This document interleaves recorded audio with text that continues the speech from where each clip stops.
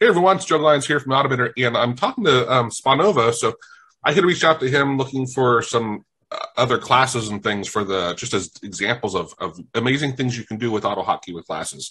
He had mentioned he actually has this new class he's releasing that it sounds really cool. Why don't you go ahead and give me a little overview of it? Yeah, basically it takes the functionality of AutoHotkey's default image search, pixel search, and kind of refreshes it a little bit, makes it a little bit faster, gives it some things that I think a lot of people would find useful. For instance, instead of just looping with image search to count all the images on screen, you can just call a function that says, how many images are on screen, it'll tell you, or you can get the locations of all the images on screen without having to do any extra work. And I think it'll be really useful for a lot of newcomers or people just that are having a hard time understanding the default functions. And it is, on average, about twice as fast. So that's, a plus two. But Now, in your class, I'm going to guess you don't actually have to save the file of the image you're searching for. Is that right? you do have to have a local file. Okay. But what it does do, though, is it does cache it into memory. So the first call will be a little bit slower, but every call after that will write from RAM, so it's much faster. It's And one of the then, things I liked about the find text function was it converts it into a text value that basically then you don't have to have the files. But anyway, yeah, that's awesome because I also know that it's not as fast because also of that kind of thing. But yeah, the only thing like with pixel searches, obviously you don't need it, but with a image file, I mean you have to have some way to know what it is. But I found that to keep a similar functionality to the default one, I didn't want to change too much. So you specify a file just like normal one. You got your variants, pixel variants, and whatnot. If okay, I can share screens if you're ready. yeah, let's go. Okay. I'll do a drum roll. Hold on. Okay. There we go. Can you see this? Does this look good? Yeah, it's loading up. Yeah. Okay, so I'll go over. Let me zoom in a little bit here. So here's the class, and these are the functions. You have image region, image count region, image array that returns the array of all locations, pixel region, pixel count region. So pretty much everything you would need for scanning. I do have comments for all of them, so it should be relatively easy to understand what they're doing. It's literally as easy as just initiating a new instance of the class and then calling, scan image, which this one returns the X and Y position. I'm actually running it right now for my game. This is the program I'm running. And what it does is it searches for an image. In this case, it's these swords down here to figure out where the inventory is at. It specifies the width and height of the inventory. And then I set a timer that scans. And if it doesn't find this steel bar image, it lets me know.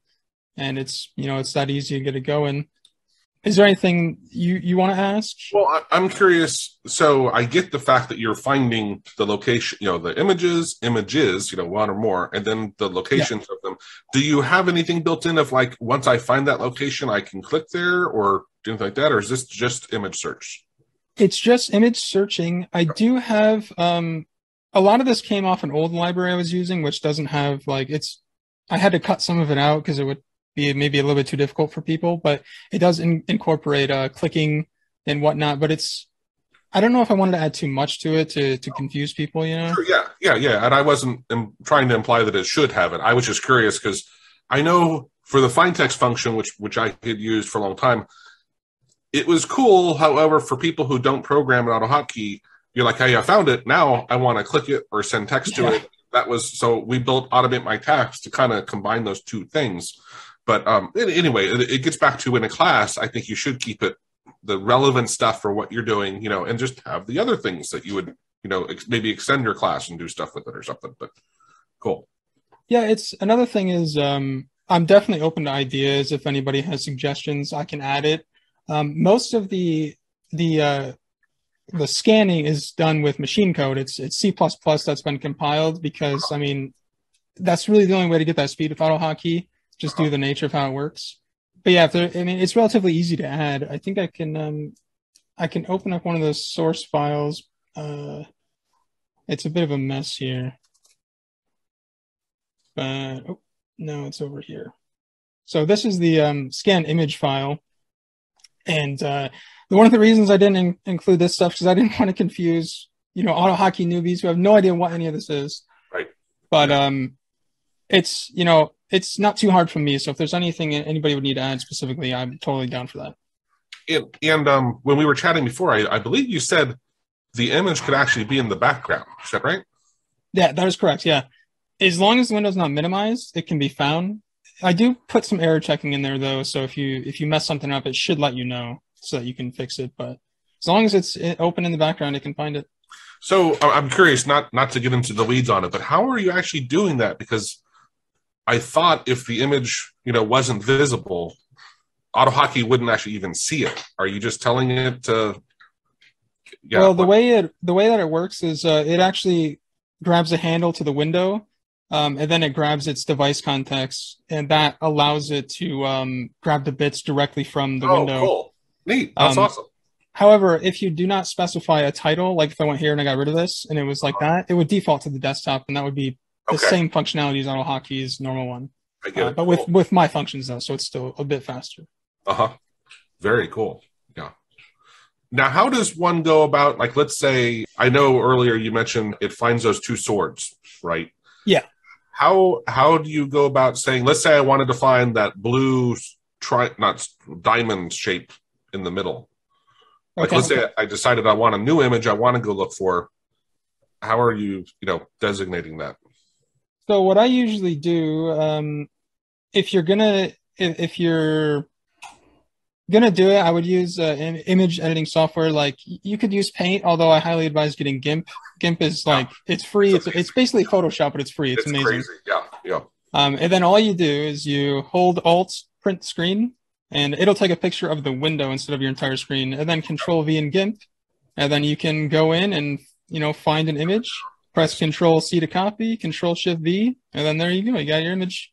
Nice. I do actually have my own program for this that I wrote, which does a similar thing right here.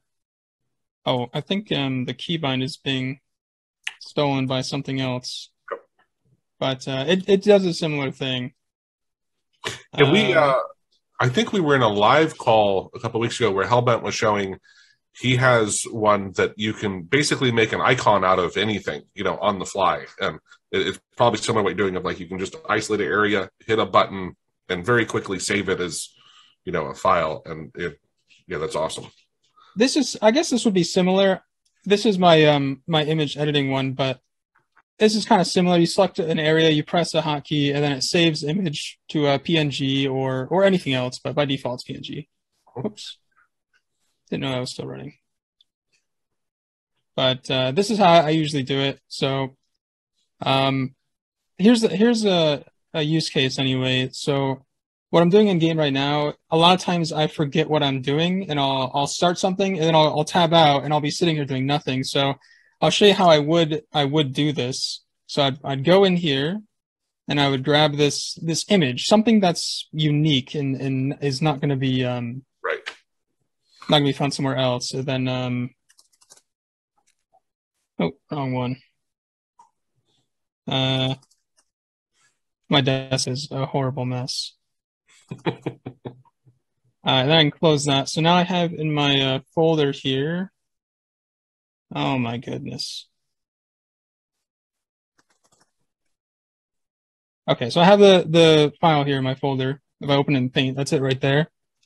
And then I just go to my my program here, and then I can do like scan image. So scans for a single image.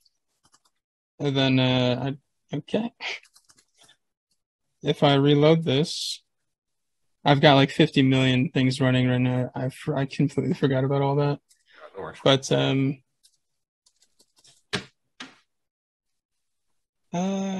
it at? Here it is. Okay, so then you get a 1 because it exists on the screen. If it doesn't exist on the screen and I reload it, you get a 0. So it's it's pretty much that easy. Create a file, run the scan, and then there you go.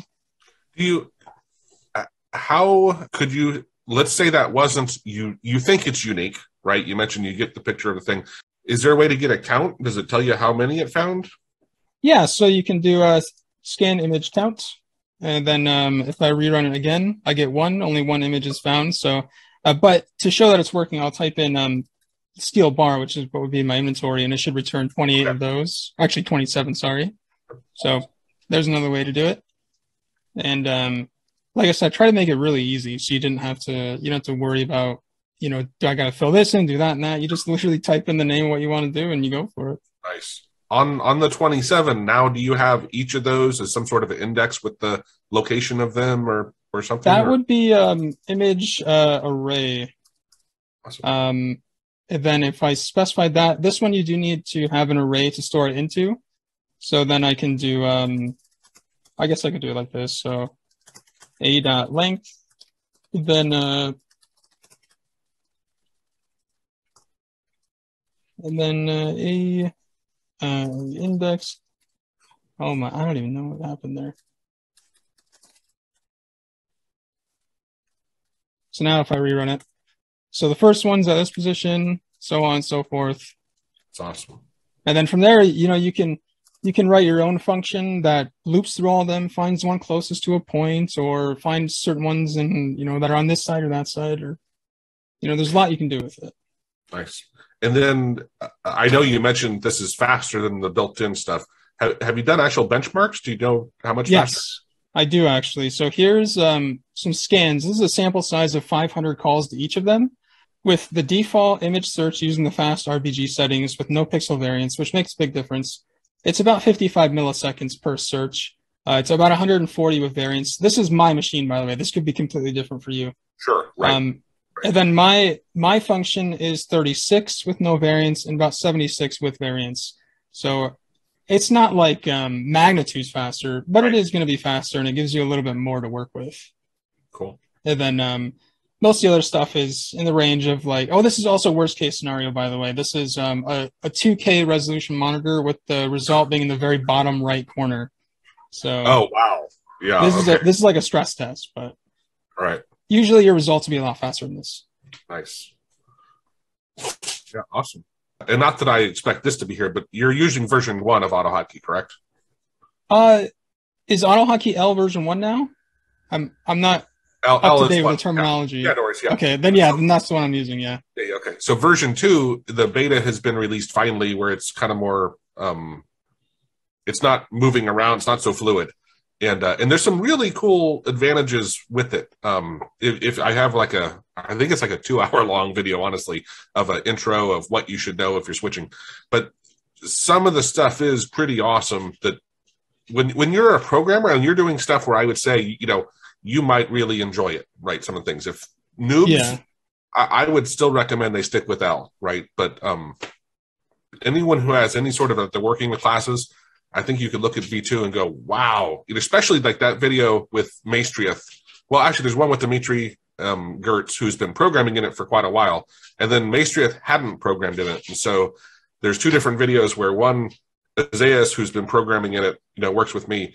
He's talking through with Dimitri the benefits of it. And that was a fun, interesting video. And then there was a second video where we just happened to be on a call with Maestriath, and Isaias was telling him, hey, here's some of the stuff you can do in version 2, because Maestriath is a very advanced programmer.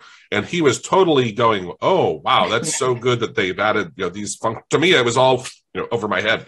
But anyway, it's something you might want to check out. But I did look at it briefly, and some of it did look a lot more convenient, especially instead of having to specify varset capacity all the time, it was something a lot easier, like new object or something like that. I can't remember, but my problem is I have a lot of files that are thousands of lines long, and I'd love to convert them, right. But it's a lot of work. So yeah. Well, the good thing is, you can still have both installed, right? And just tell your other ones to launch with V1 and then use this new stuff on the other ones.